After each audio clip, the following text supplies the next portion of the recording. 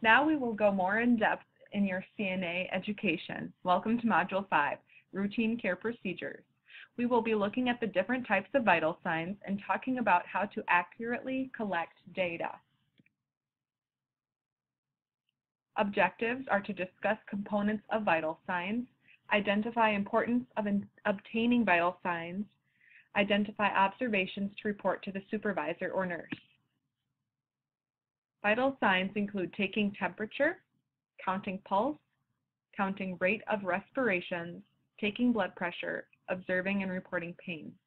Those are the 5 components of vital signs. Temperature is the measurement of the amount of heat in the body. Pulse is the number of times the heart beats in 1 minute. Respirations are the number of inhalations and exhalations combined taken in 1 minute. Blood pressure is the force of blood in the heart's arteries. Pain is whatever the experiencing person says it is, existing whenever they say it is. Why is it important to take vital signs? It provides a baseline of data to compare to at a later time, as it can show a change indicating illness or a disease process. Vital signs may also indicate whether or not a medication is effective. Temperature is the first vital sign that you will take. We'll learn about it now. There are 5 different types of temperature we can take. You could do an oral temperature, which is taken under the tongue with the mouth closed, a rectal temperature, which is taken via the rectum, an axillary temperature, which is conducted under the armpit, a tympanic temperature, which is obtained in the inner ear, and then a temporal temperature, which is taken by running a thermometer over the forehead and temporal artery. Factors that may affect temperature could include the time of day that the temperature is taken, medications that have been taken, environmental temperature around, smoking, and age. If taking an oral temperature, ask the resident if they have had anything to eat or drink, smoked, or had any exercise in the last 10 to 20 minutes. These things affect temperature. Oral temperatures are the most common route to use. However, a rectal temperature is always more accurate. A normal temperature can be 98.6 degrees Fahrenheit, but normal can be a degree cooler or a degree warmer than 98.6 degrees Fahrenheit. An oral temperature can range from 97.6 to 99.6. A temporal temperature runs a little bit warmer. 98.6 to 100.6 is the normal range. And an axillary temperature runs just a little bit cooler, 1 degree below an oral temp. 96.6 to 98.6 is the normal range for axillary. Tympanic and rectal temperatures will also fall under the same range as oral. In order for an oral temperature to be obtained and accurate, the person will need to be able to close their mouth around the thermometer for up to a minute or more. Being unconscious, confused, disoriented, paralyzed, maybe from a stroke, or if there's a facial trauma, being younger than 6 years old, or having any other injury to the face or neck may indicate that we need to try something other than an oral temperature. Other examples of not using oral thermometers would be if the resident is on oxygen, has a nasogastric tube, or NG, we call it for short, if they have mouth sores or swelling in their mouth, any recent dental work, anything like that. If they've had recent seizures, we would not want to put anything in their mouth. We would try another route. Please report to the supervisor any elevation in temperature or an increase in skin temperature. If someone is running a fever, the nurse may be able to treat them. If someone is extremely cold, that's also something we want to know. So anything out of normal range needs to be reported. Next, we'll check the pulse. You can think of the alphabet in remembering the order of taking vital signs. Temperature is T, P for pulse, then we'll do respirations. We have several areas on the body where we can obtain a pulse. The most common is the radial pulse, and that is the only method you'll be required to count for a full minute as a CNA. The apical is the one over the heart. You will not be checking that heart rate. You will be finding the brachial artery and palpating, which is feeling, for a brachial pulse when you practice blood pressure. The brachial pulse is inside the elbow, about 1 to 1.5 inches above the elbow, and slightly inside the arm. The radial is along the thumb side of your arm, right on your wrist. You can see on that image, it shows what blood vessel is being felt. Pulse assessment. Measuring pulse includes the number of beats, but also the quality. The pulse rate normally is 60 to 100 beats per minute for an adult. We will expect you to count a full minute when you take a pulse. Do not take a pulse for half a minute and multiply it by 2. Factors that can affect pulse are age, medication, pain, and diseases. While you are counting the beats, take notice of the pattern. Is the pulse always regular, or do you feel that the pulse speeds up and slows down or pauses? Does it start up again quickly? Is it irregular, is what we would call that. The pulse being strong or being weak is also important to notice. Respirations is next. Respirations is simply watching someone take breaths in and out. It's an inspiration and an expiration. The trick is to observe this without the resident knowing you are watching them breathe. If you tell a resident you are counting their breaths, most likely they will think about it and change their rate of breathing. A normal respiratory rate for an adult is 12 to 20 breaths in 1 minute. Factors that may affect the respiratory rate include age, medication, diseases, and emotions.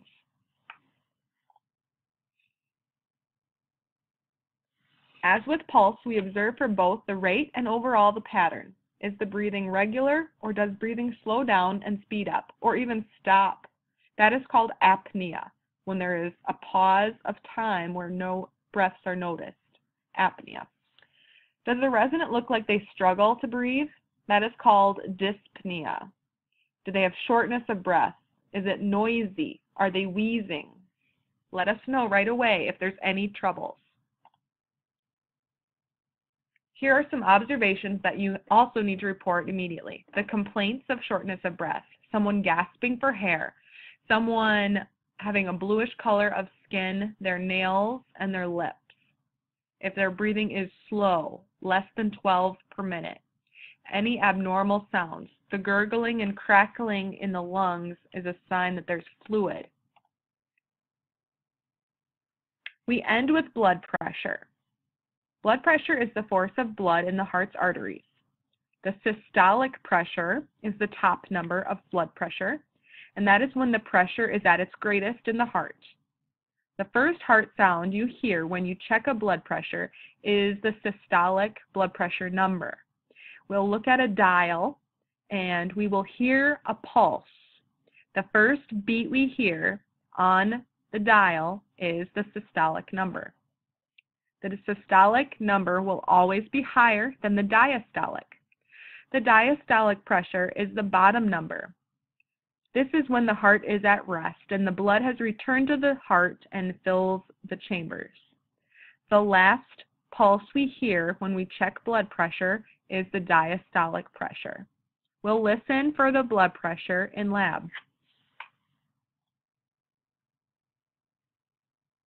A normal blood pressure reading has changed in the past years. At one point, normal was 120/80, and there may be staff that say this is normal, but now we have a new baseline. Doctors want to see the number lower so that we can help the population with our increasing rise of heart disease and high blood pressure. Now we want a systolic pressure to be between 100 and 119 for the systolic, and the diastolic should be between 60 and 79. The symbol mmHg is an abbreviation for millimeters mercury, which is what we have classically used to measure pressure. However, you can just write the fraction. Numbers above normal are called hypertension, and numbers below normal are called hypotension. Numbers below the normal could be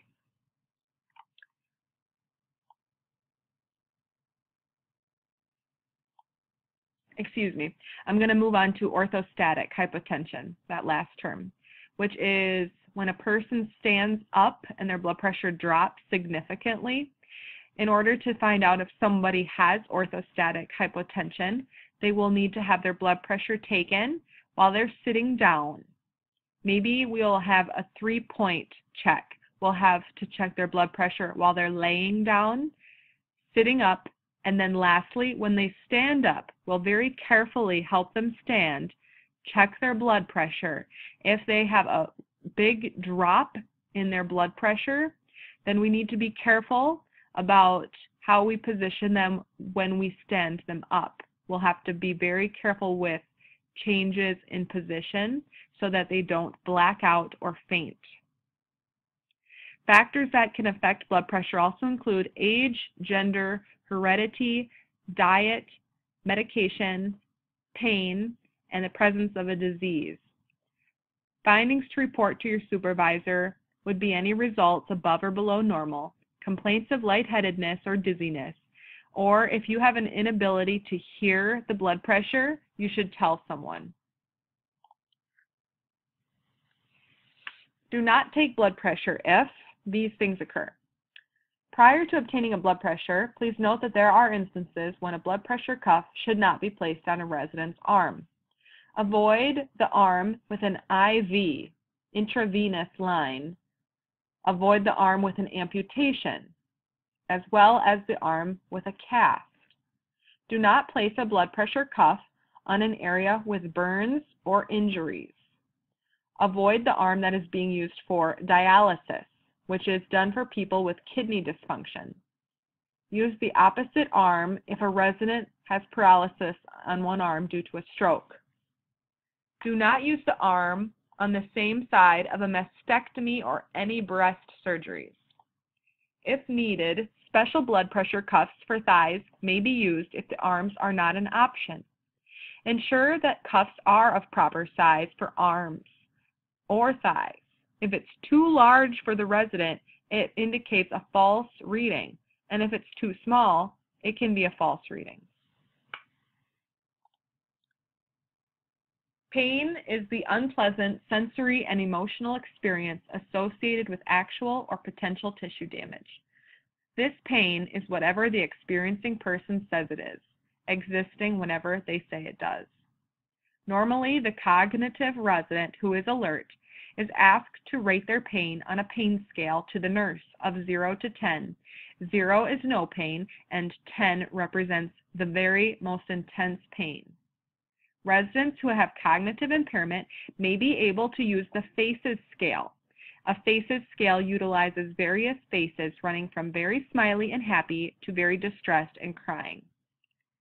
Nonverbal indicators of pain may also be used to determine pain. Here are a few. The presence of squeezing eyes shut, holding or guarding a body part, in other words, protecting it from being touched or moved.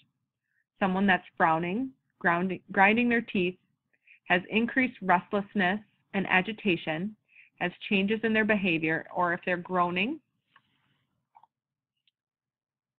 What we can do, ideally, would be to reduce their pain. We try to think of what measures there are besides medication first and try those alternatives. And then the nurse will assess when it's time to start the medication for pain.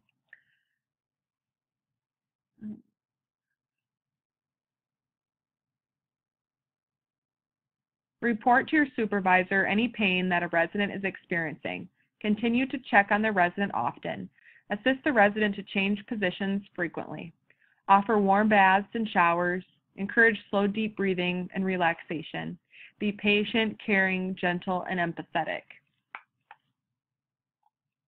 Other alternatives could be offered, like warm or cold packs if the nurse gives permission. Activities and snacks sometimes help for distraction, and that sometimes is the best way to help someone get their mind off of their pain.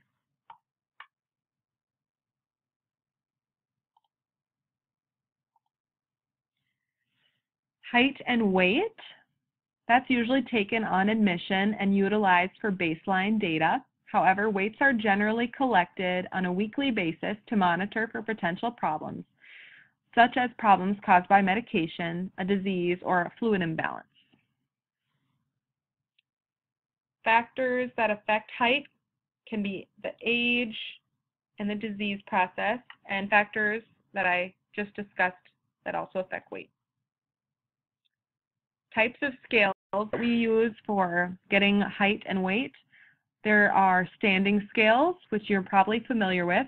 Those scales are for people that can stand up.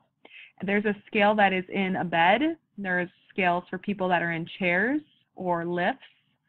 Platform scales where wheelchairs can be wheeled up on. And then the manual scales that may be digital. The most common scale today is the electric scale, and that just needs the push of a button to find a weight, and it can be averaged in pounds or kilograms. Most of these scales will require you to zero out the scale first before a person is seated on them.